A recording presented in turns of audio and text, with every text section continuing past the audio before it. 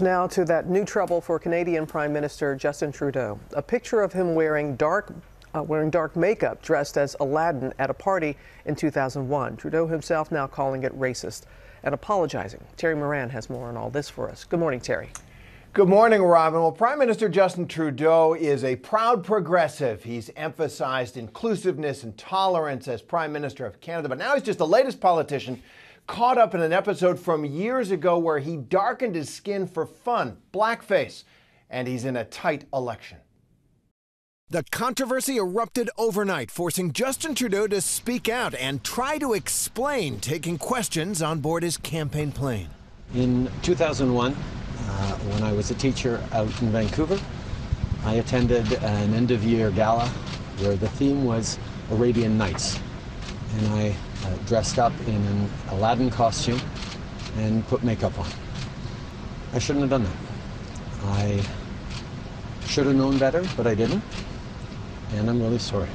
It was Time magazine that uncovered the 18-year-old photo from a yearbook at West Point Grey Academy in Vancouver, where Trudeau was teaching when he was 29 years old. I take responsibility for my decision to do that. I shouldn't have done it. I should have known better.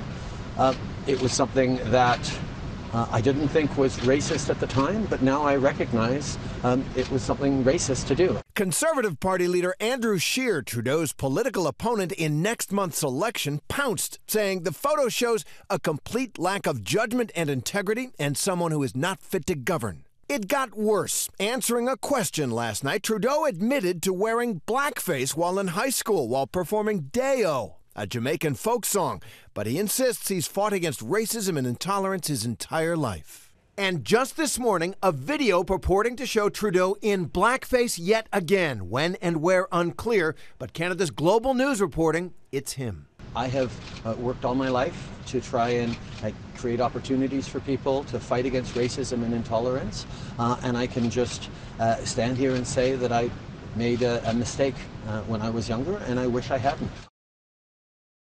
It's hard to say how all this will impact next month's Canadian election, but Trudeau is already struggling in the polls and battling scandal on another front.